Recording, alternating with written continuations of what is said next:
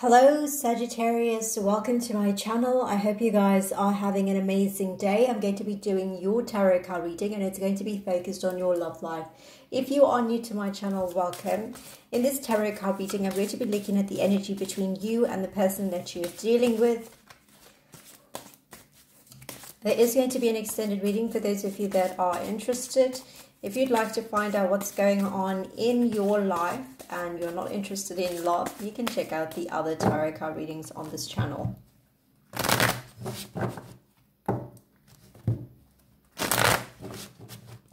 So what is happening in Sagittarius's love life?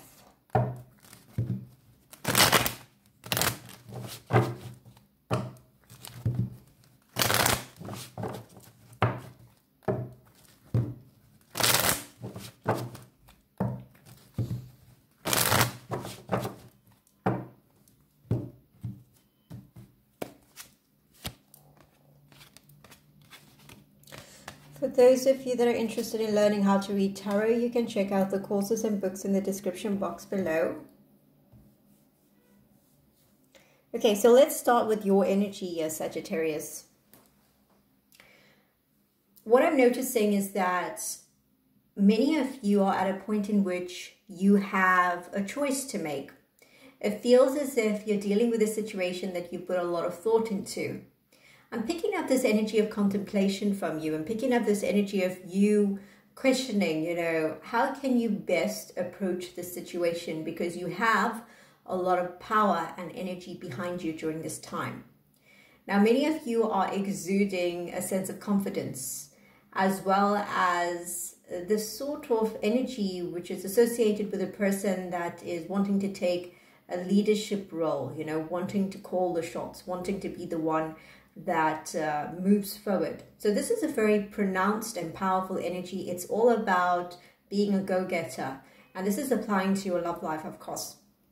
I feel like for many of you, there's this sense of you wanting to step up to the platform, wanting to claim a situation, wanting to move things forward. You're coming from a place where there's a lot of ego involved, right? But I'm going to come back to these energies in a moment. Now, what is connecting the two of you? There are two factors here. There's a new beginning that is staring you in the face and staring your person in their face. But I feel like this new beginning is something that is taking the two of you to two different paths, right? And it's sort of creating a deviation. So you're going in one direction, they're going in another direction. I'm sensing that some of you are at a point in which you have a choice whether you want to move forward with this connection with this individual, or perhaps you want to move away from this connection with this person, right? Now, this new beginning, it feels like it's disappointing, not just for you, but for this individual concerned. You may have looked and seen, what are the other possibilities when it comes to love? You could be, checking other people out. Your person could be checking other people out, because at the moment I feel like both you and this individual are emotionally detached from each other. I don't pick up much pain in your energy. I pick up the energy of you wanting to move forward, wanting to make up your mind, which is the right way going forward for you as a person. It feels as if you're putting your needs first. Now, I feel like somewhere along the line, perhaps you or this individual concerned came to a realization that, things might or might not work out between the two of you. And that's where plan B is coming into play. It feels as if both you and this individual are looking around to see what are the other possibilities in love and happiness. Now, from your person's energy, very interestingly, we see the cards which are indicating, a sense of loss, a sense of regret. There's something going on with your person, because I feel like there's, two shades of this individual. On one hand, they come up as being very cold, resentful, sad about some of the experiences they've had. They might have had a few disappointments along the way. It doesn't feel as if it's directly connected to you. It feels as if it's connected to other people and the circumstances of their life. But they're coming off as a very cold and distant type of individual that is sort of drowning in their sorrows. I'm getting that sort of energy from them, right? But then on the other hand, what's more interesting is that there's a sense of this person, stepping away to brood about what has happened in their life. But I feel and pick up this energy of impatience from them. For some reason, I'm getting impatience. I'm getting the fact that this person keeps staring at the clock, or perhaps keeps looking at the situation and thinking to themselves that something is slipping from them. You know, it feels like they can't save time in a bottle. It feels like that type of energy. And there's a desperation coming through from this individual as well, which is making them want to go out, live their life, have fun, you know, do the things that they've always wanted to do, right? Which is very unusual, but I'm definitely picking that up. It feels as if the person you're dealing with is not really prepared to offer a sense of commitment to you or to any other person around the situation. And that could be due to the resentment and the difficult emotions that they've been experiencing.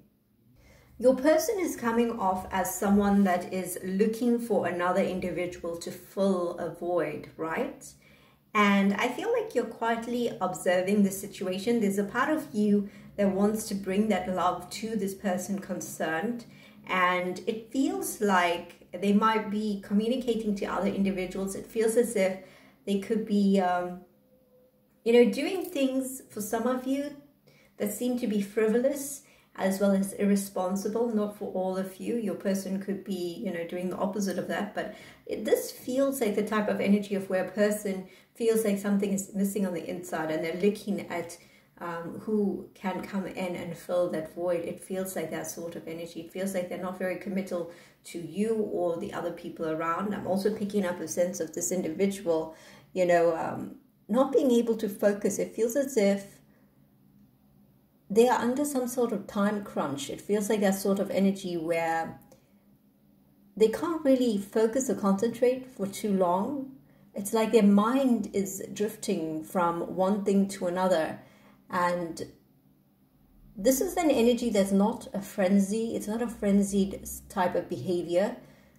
It's the type of restlessness that comes with certain situation. Perhaps some people, you know, they overdrink coffee. It's just an analogy. Sometimes they overdrink coffee and they get very anxious.